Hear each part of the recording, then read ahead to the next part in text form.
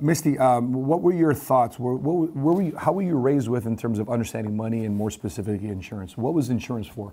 Oh man, honestly, like growing up, I never knew about life insurance. Life insurance was so far-fetched. It was that mentality of like life insurance is something that somebody gets if somebody dies.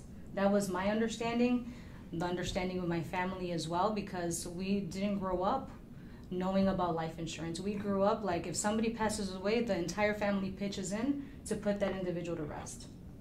And that was my perspective too, growing up in that environment. So, you know, that's what I fell in love with. It's like the first presentation that somebody passes away, the entire family pitches in to put that individual to rest. My late 20s, you know, my daughter, 3 years old, are here raising a family. Why don't more of us know about this? And that's what drew to me. It drew my attention wholeheartedly, because even when I presented it to my family, when we were you know, more involved in the business and we started talking to our family about it, most of them didn't know what life insurance was about either, or the bigger perspective of what life insurance can really do. In your family's Puerto Rican background, right? Mm-hmm. What happens? How does the family help pay for a funeral? What goes down there when you got to go to Alvarez Funeral Home? Yeah. I was just about to say Alvarez Funeral Home is just. Right. I always say this all the time. It's you know, we wait around to pass out the little yellow envelopes. You know, back in the day, we didn't have GoFundMe, which is what we encounter now, which is everyone using GoFundMe. But back then was the little yellow envelopes, and when you go in, it's just like, well, thank you for coming. Here's a little envelope, and. Mm-hmm. You know, and hope for the best that if somebody puts enough people put in, you know, a couple bucks that we can kind of carve away at some of the costs. You know, because I'm thinking about Humboldt Park. You know, that's the hood. For those of you that aren't from Chicago, it's not your Beverly Hills type neighborhood. Far from it. Matter of fact, if you watch History Channel, you watch Gangland, right? they talk about a gang that's from Humboldt Park. Okay, we won't mention the gang, but you know the neighborhood that you were raised in, the neighborhood that you're in, that you taught in, mm-hmm. And I'm thinking there right there on Paseo, right? Yep. Right. I can't think of one insurance office. Maybe an Allstate, maybe a car insurance SR22.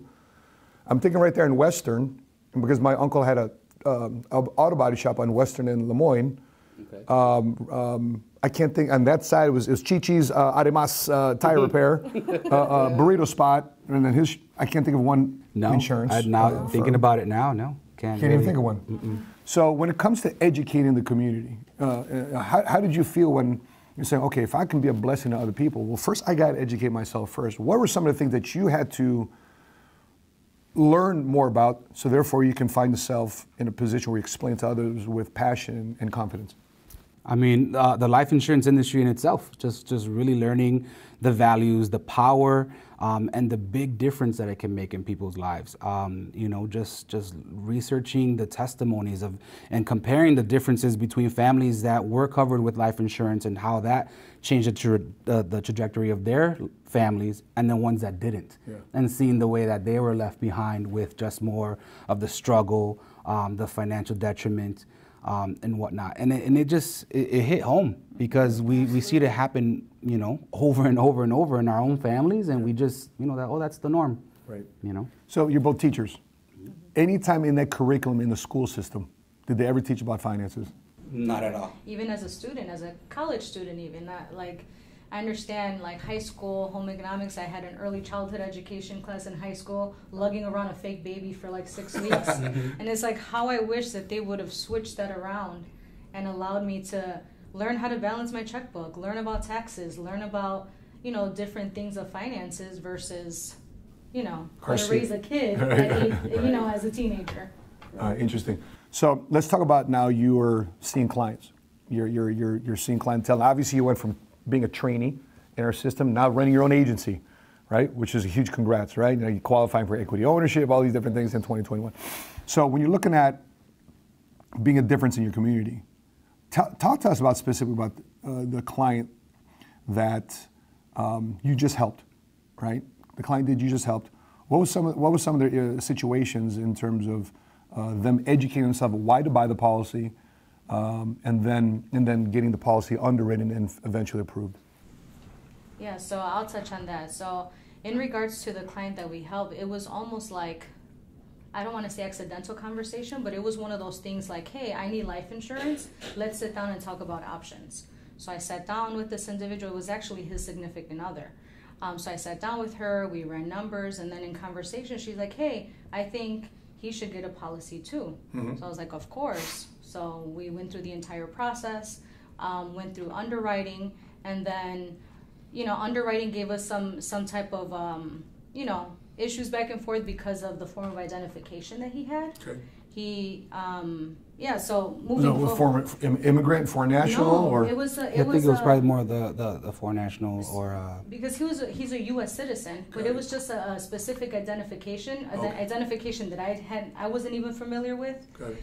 So going into underwriting, I just wrote a cover letter, right? We put a picture of the ID, and I was like, hey, listen, he's a U.S. citizen, everything cleared up. He's in good standing. Social Security. Yeah, the whole everything. thing. Yeah. Everything was in good standing. Got it. So then they came back and said, unfortunately, we won't be able to accept it. So I could have easily gone back to the client and said, hey, unfortunately, the insurance company is not accepting your ID. Yeah. So, good luck. But I fought for it. I said, hey, listen, there's no issues with his identification. This is just the type of identification he has. So we went back and forth like 4 or 5 times, and finally they approved it. Wow. So you fought for your client. Absolutely. So before this, did they have any form of education about insurance? Did they have any insurance? No, not at all. It was actually surprising to them that how we compare the old insurance versus the new life insurance. They're like, we didn't even know this existed. We just assumed that life insurance was good if you passed away or something that you got when you were older.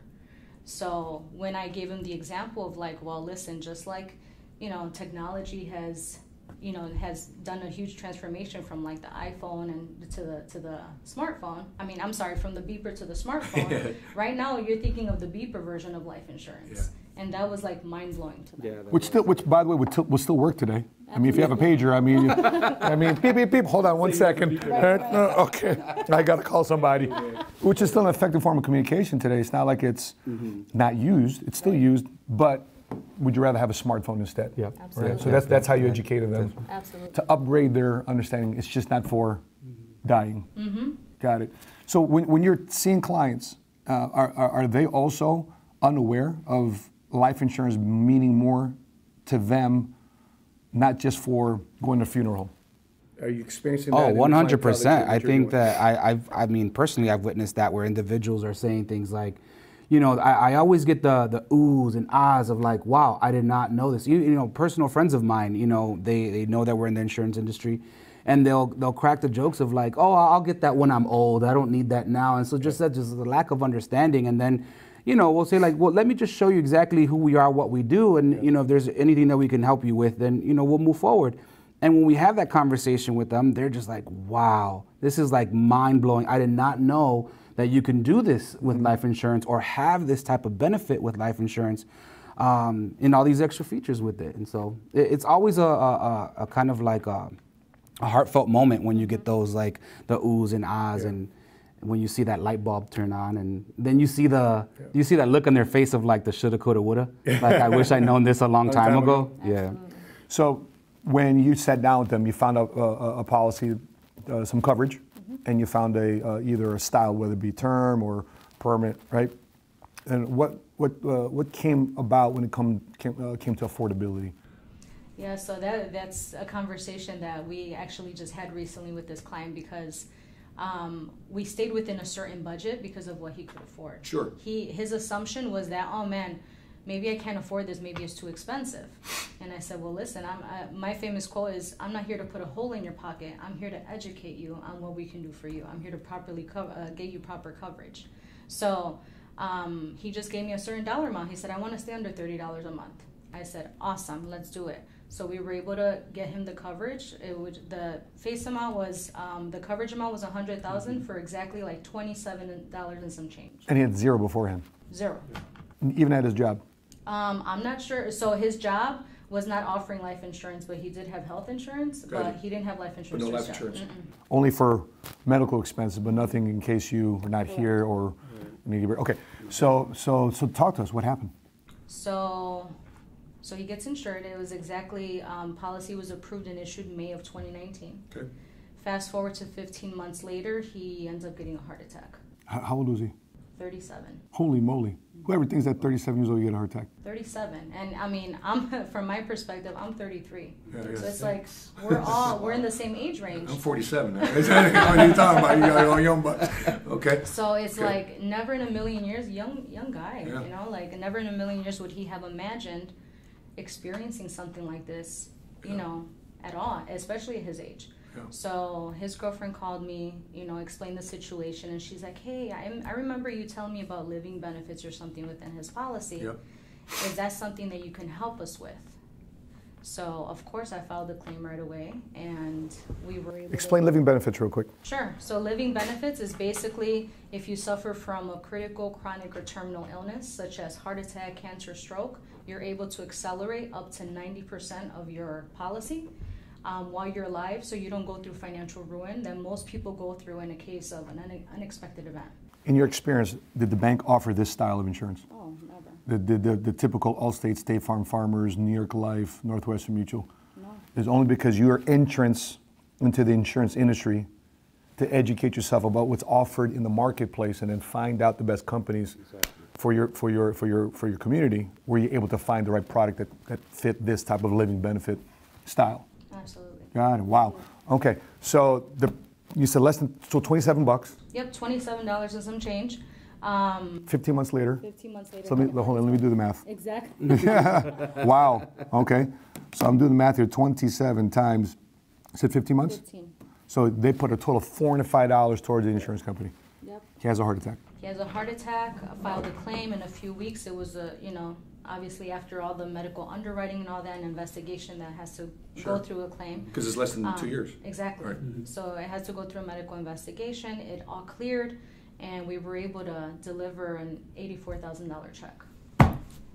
And I know you had some reservation about posting online about what the power of life insurance does. Mm-hmm. But what was the response of your social media network when you said, "Hey, I provided a how much, a 90? $84,222 to be exact. Check." What was the response to? Oh my God, it was so many. Like, you have no idea how many individuals reached out to me. People I didn't even know. I made my post public. I have people from Texas, Florida, like Georgia, Virginia. Tell me more about living benefits. I didn't even know life insurance can do that. Wow. So it's just the power. And the thing is, we're really good about posting about life insurance. Mm-hmm. But people are skeptical either way, right? Yeah. So when they see a testimony and a story like that, it's real. Eye-opening. It's very real. And it made me really emotional because what if I didn't fight for him and I told them, hey, your ID, I'm sorry they're not accepting your ID, good luck. You have to fight for your client as if they were your own parents, because look at the position he's in now. He's able to properly recover, not have to worry about paying or depending on someone else to pay bills. Yep. It hits home because it's just very emotional. He's not waiting for a COVID check, stimulus check, tax refund, unemployment, Section 8, any of that stuff, Department of Health and Human Services. He's not a burden of the government, okay? And so, because he took financial responsibility for himself, according to this death benefit, there's no income taxes that's paid on this $84,000? Right, 84. There's no income tax you pay on an $84,000 check, right? And so that's part of the big reasons why the life insurance industry has such favorable tax consequences, because if people take personal responsibility for themselves, the government says, if you're doing that, you're not a burden to us, knock yourself with some tax benefits, but you got to take care of yourself. So think about this real quick. In this person's family, how do they feel when they realize that their relative got an $84,000 check and he wasn't going to be a burden on them? I'm sure it's like, talking to the girlfriend, she was just a mess. You can only imagine. They were going through so much. And she's like, you have no idea how blessed we feel. They thanked us so much for even having that conversation with her, for taking time. Yep. Because if it wasn't for that conversation, they would have never had coverage. Mm-hmm. And it's just about reaching out to everyone because you never know what tomorrow holds for you.